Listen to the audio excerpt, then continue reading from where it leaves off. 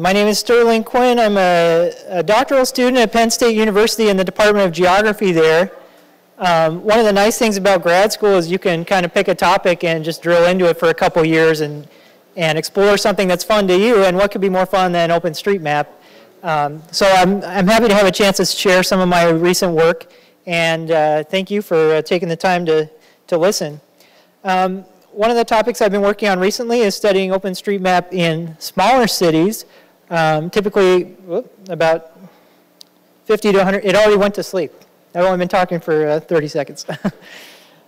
Don't do that. But anyway, looking at smaller cities, and particularly to answer the question that when we look at OpenStreetMap, whose influence are we seeing?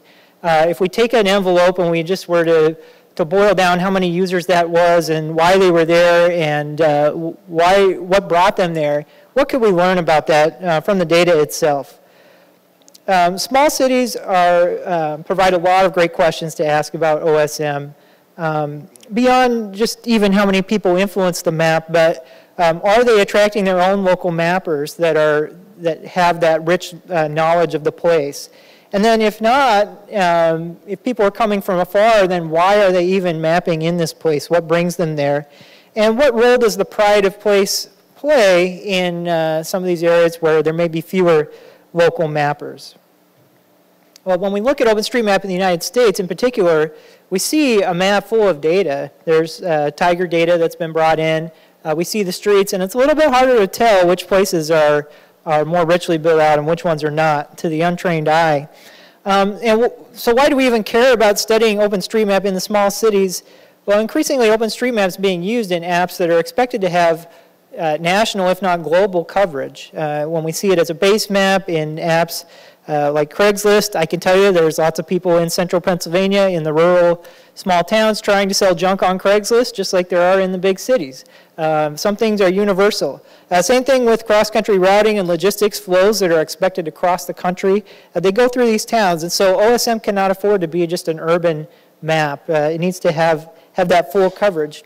And that applies also for humanitarian situations where a natural disaster might strike in a less populated area as well as a highly populated one. I'm interested in cities of regional importance that may have between 50 to 100,000 people, maybe because I grew up in one. One that I selected for this study is right in the middle of the United States, Salina, Kansas, a population 48,000. But I'm also studying some other towns of this size and geography within South America and Canada, which I'll show a little bit today. If you look at the map in Salina, you'll see that it's got the roads as we would expect, but also some extra data of railroads, parks, rivers, and even downtown. Some people have digitized some buildings and put in a few businesses. This is by no means everything, but this is probably pretty typical of what you would see if you were to look at a town of this size within the United States. I know that towns such as Altoona, Pennsylvania, nearby where I go to school, are built out to a similar degree. To study this town, I just took the OSM full history dump at the end of 2014 and also used the changeset history. The changeset history file is useful because it has users' comments, and that's one of the pieces of information that I wanted to look at. I clipped this data to a rectangular envelope around the city and then began to look at the nodes and ways that people added and the comments they put. Clipping out the relations was a little more complicated. I don't look at them in this study. But they could also provide valuable information. There's no denying that. In my analysis, I've done plenty of this in the past too, where I've counted up the nodes and ways and tried to map that, and that's interesting, but it also has its drawbacks. You know very well that if you upload a very complicated geometry to OpenStreetMap with lots of curves, you could be uploading many, many nodes, and that could give you a distorted picture of the data. I wanted to get a little bit beyond that node and way counting and look at things such as those editor comments that people make when saving their change sets, and personal profiles or wiki pages that users have made where they include autobiographical information and they talk about who they are and where they're from. And I also wanted to experiment a little bit with visualizing the data in different ways that would help provide a clearer picture of who was mapping.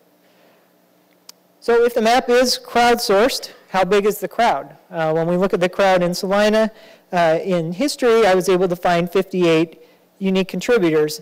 And out of those, 25 were active for more than 1 day. And this is probably not a surprise for those who have studied OpenStreetMap statistics. We know that a lot of users just make a couple of edits that are important to them, and then they move on, either to other places or they move out of the project. I think that how to retain mappers is an interesting study question that maybe people in this group could tackle. But when we look at ones that were retained more than 5 days, the crowd really diminishes. And finding a consistent crowd that covers the map on a repeated basis year by year and updates things is a big challenge in these areas. These figures are actually not that different from ones I've seen in other cities of similar size and geography. I've looked at a couple cities in South America that are also in the Pampas region. It's kind of the plains of South America, very similar to, in some ways, to the Great Plains. And then in Canada, you'll see that it's pretty typical that 50 to 60% of users are only active for 1 day within the area. And then when you count up the total number of person days mapped, so if a person maps for 1 day, you count that as 1. Salina is actually doing pretty well compared to some of these other towns. One thing though that's a challenge is if you graph those person days of mapping year by year, you see that there's not a real increase in mapping activity year by year in the smaller cities. And this is typical of all the small cities that I've looked at.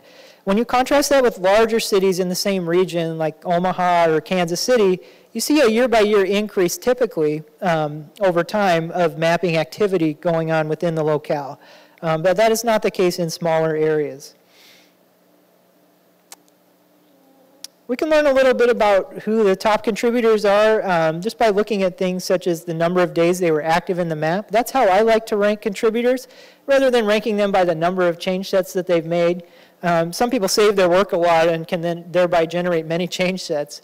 And so it's difficult to tell who is the most active mapper.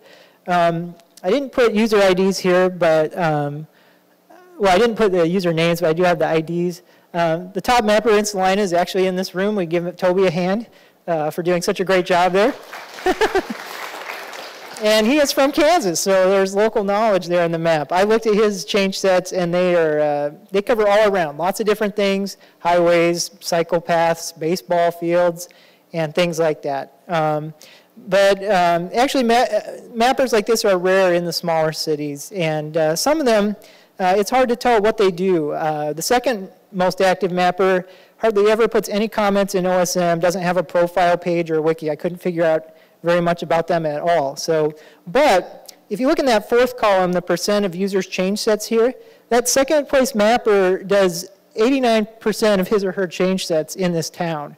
So we might infer that they are they're local to the area, or at least that's the only area that they're interested in OSM. And there's a few users on this list like that. One thing that you'll notice here, I've colored in the years that the person was active. There's only a couple of users who are active for more than 1 or 2 years in a row. And retention is an issue. Even if you do get an active mapper, they may go away. That's something to keep an eye on. I also looked through the comments and looked at the types of things people like to map. I'll talk about this later, but a lot of people just focus on one thing. And when you put all those things together, you get the map. In Salina, that includes highways, railroads, airports, and even one person who just puts in truck stops. Maybe they're a trucker. And that would be a great thing to do if you were a trucker, is to edit OpenStreetMap. It's fun to visualize how much each person contributed. This is a visualization of the history of, or what each user out of those 58 has done within Salina over time. The gray dots are nodes, and the green lines are ways. And the top row is the top 10, moving from left to right and going down. You'll notice that some of the less active mappers actually have a lot of nodes and ways edited on the map. So what were they doing? I looked in the data, and those are mostly all related to Tiger imports or updates. So somebody could touch a lot of nodes and ways, but they may not necessarily be the most active mapper in the place, in that they're only active for 1 or 2 days.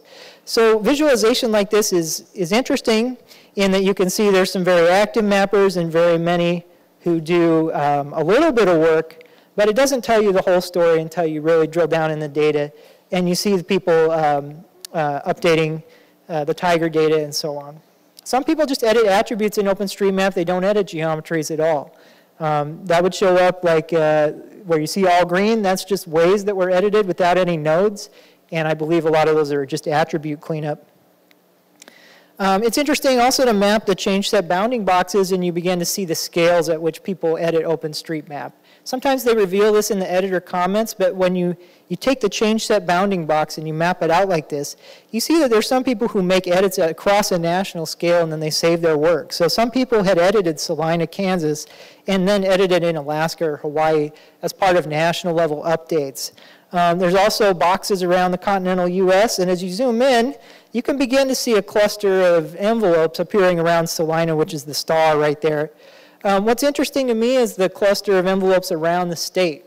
I actually did run statistical k-means clustering analysis on this and found that those are kind of separate off into their unique groups. There are some people who map at the state level and then save their edits, and that becomes very clear in maps like this. I've also seen this when looking at countries in South America where I see very clear boxes appearing around Argentina, Uruguay, and so on for people who map at a regional level.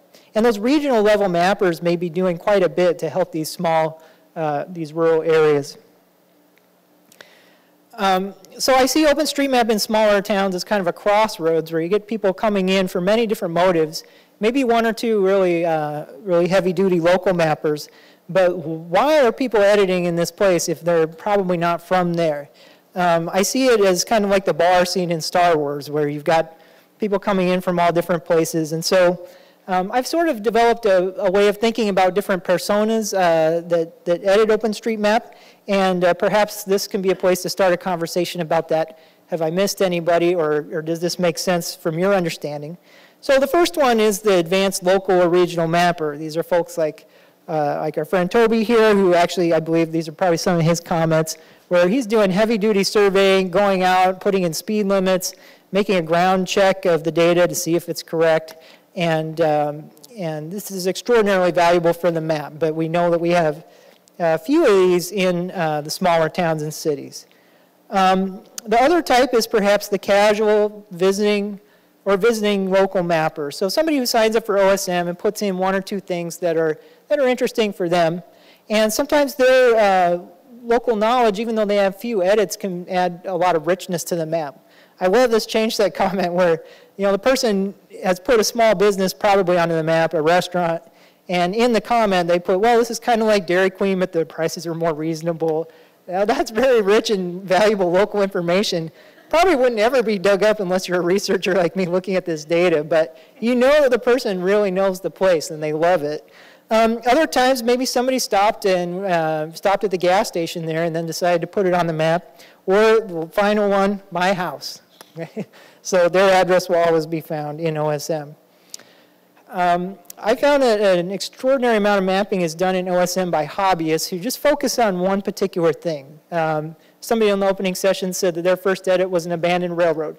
There's people who love to map things like that, and they cover the entire country with their mapping, and I see a lot of this passing through Salina when I look at the comments. These are just some examples where people added airports, mines, features from the power grid, and we can't underestimate the amount of mapping they do in rural areas that might not otherwise ever go on into the project.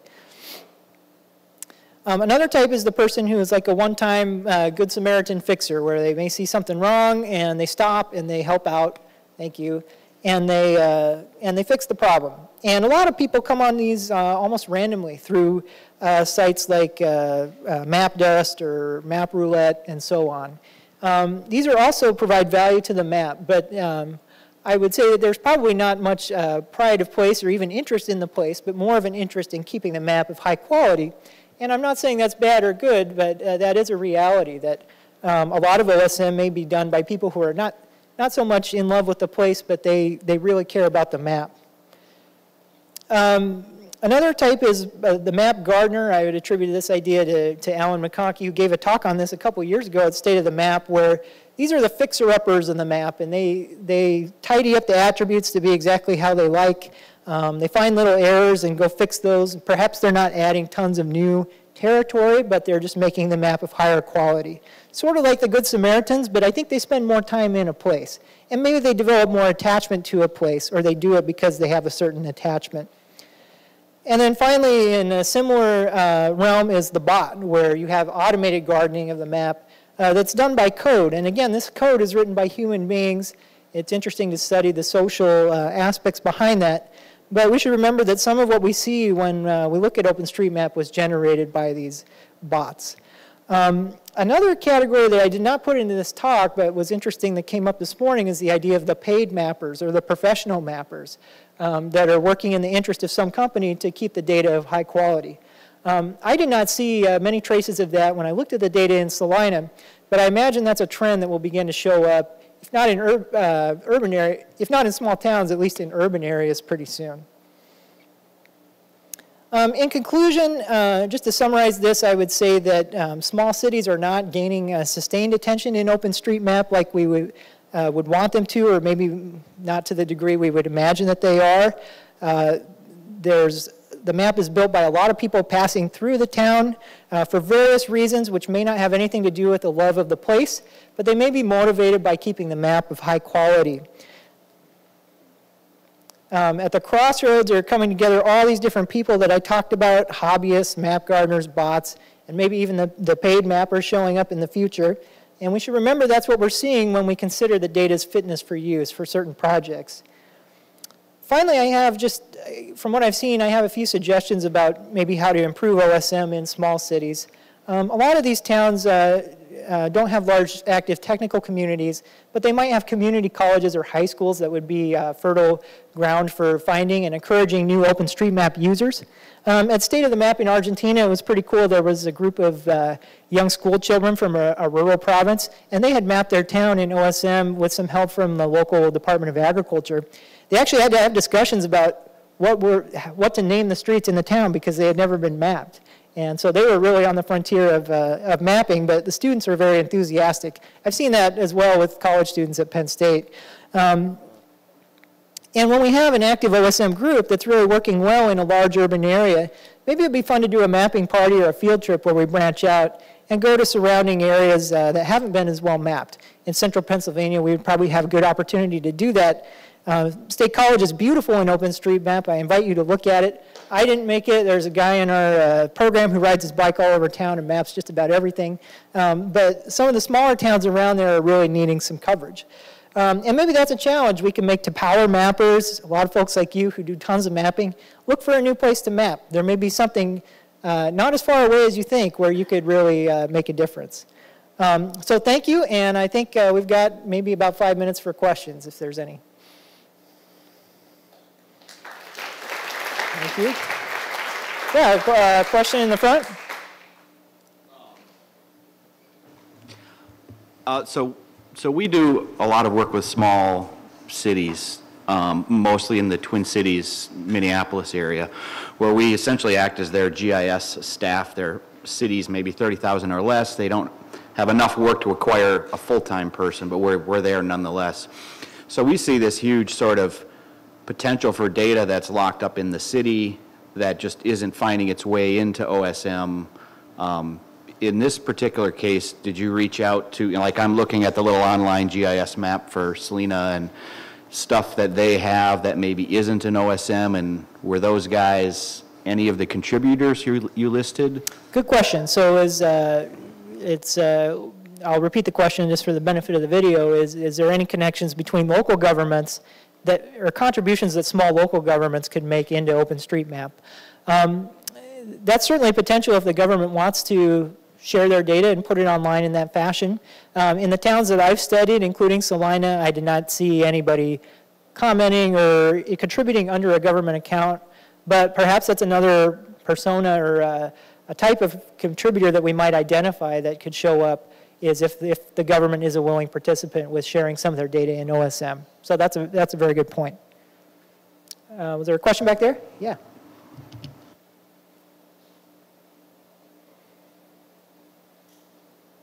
I'm on the other side of the microphone. Yeah. So earlier you mentioned that there are folks that don't reside in some of these small towns, and they've been referred to the area through maybe applications such as Map Roulette or MapJust. And myself, I've actually edited some rural towns within the Midwest and the South, and I was referred to it via BattleGrid, which is authored by my colleague at Salina. So with your analysis, I was wondering, were you able to ascertain, not just within Salina, but other communities, like how these individuals were referred to these geographies to update OpenStreetMap? Good question. So the question is, when I saw people making edits through applications like Map Roulette, was I able to learn why they were directed to that town? Usually I determine that through the comment that they left in the change set. So when they press save in the editor, they can type in any comment, and a lot of people would mention that I got directed here by Map Roulette or Keep Right. And I haven't used those applications extensively, so I don't have a lot of knowledge about how they guide people to certain places. Is it completely random, or can you kind of determine what area you want to go to? Okay. Oh. Can anybody provide feedback about that? Is it completely random on those sites? It just sends you wherever, or does it?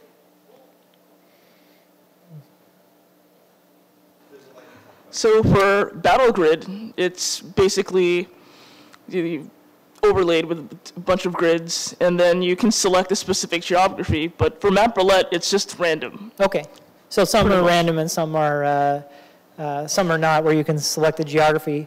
I hear there's a lightning talk for that coming up.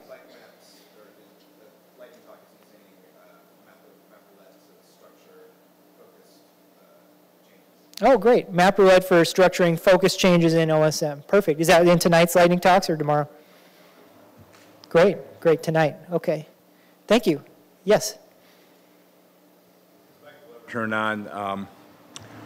Would it be worthwhile for us to have a survey interface for people doing maps, like new mappers? Do you think that would be a benefit to the community if we were to collect data? And what type of data do you think we should collect to understand better why these people came to OSM? The question is, should we have a survey interface for new mappers, asking them why they're coming to OSM? You mean like a questionnaire that pops up when they start editing what brought you here? Yeah, I mean, I guess it would be something for the community to decide, is if we felt that that would put another barrier into getting a mapper in, like, whoa, I just signed up, I'm ready to edit, but start the walkthrough to do the tutorial, and whoa, now I have a survey I've got to answer, or if that would be helpful, you know, if it was done in a few random cases. I think that's something for the community to go over.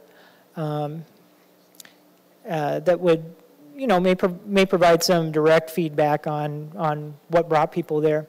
And you see that a lot of time, you know, when you sign up to buy a product and you fill out a survey, they always ask you, how did you hear about us? I'd like to know some of those things about OSM, but my studies haven't gone quite to that level of why did you sign up? Yeah, another question. Okay, so for those of us who would be interested in having a little more structured approach in editing the map in some of these towns, have you compiled a list of them to share with those of us here at the meeting? The question is, have I compiled a list of towns that need more editing? What I've started doing is, because I've found that I could find very little academic literature on small towns. There's a lot of them on large cities around the world. So I decided to pick a handful of them that shared similar characteristics and then just drill into the data. So I've not attempted to make any big list of which towns need edited. I would answer that probably in the United States, most of them. Like, maybe list the ones that don't need edited where there's good coverage. But my goal was just to select a few and take a look at what were similar characteristics, and then I've summarized that here. And what I found is, I think there's quite a bit of mapping that could be done in these areas that might be overlooked by urban mappers. Okay, oh, I'm being cut off. So I'd be happy to talk to you about this subject offline if you'd like, and thank you again.